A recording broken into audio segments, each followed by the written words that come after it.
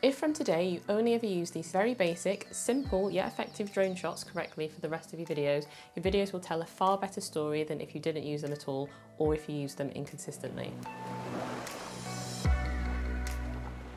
Hey, I'm Tamara and my channel is all about helping you to create better videos with helpful tips, tricks and tutorials, and in this video I want to help you start off with 3 very simple drone shots that will help you get on your way to telling better stories within your videos. One of the best uses of a drone when storytelling is to use it as a tool for getting establishing shots. And establishing shots are what help to set the scene and give context, whether that's introducing the beginning of a story or ending the story.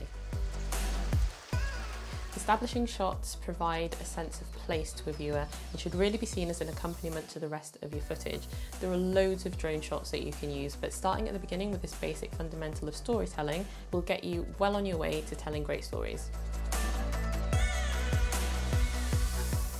So first up, let's start with the beginning of the story, and for this you can use a bird's eye view shot.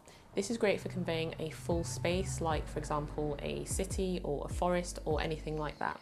For this shot you just need to point your camera downwards and fly slowly over the landscape. The direction that you fly doesn't necessarily matter as long as you're heading to the main location or the main subject. The other shot that you can use in order to begin your story is a push-in shot. This one's great for communicating to your viewer that they're basically going to be taken into a specific location.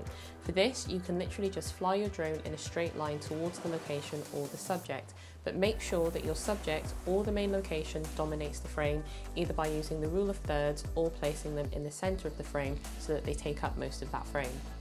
You can also combine this with a downwards movement, drawing the viewer in closer. The next shot is the reveal, which is also another move that gives your viewer context as to where you're going to take them, or lets them know that you want them to focus on a specific subject. If you want to reveal a location or a subject, moving left or right is a great way to do this. All you have to do is start with your subject or focal point out of the frame and fly left or right to reveal it. You can also fly down as a reveal as well. Another great reveal shot is where you start low, fly up and move forwards at the same time. This shot is more so if you want to show off a location rather than take your viewer into it.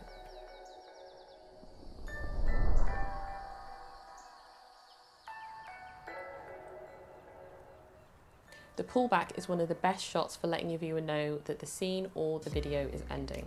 All you need to do is simply fly backwards so that your subject or location gets smaller. You can also combine this with flying upwards at the same time.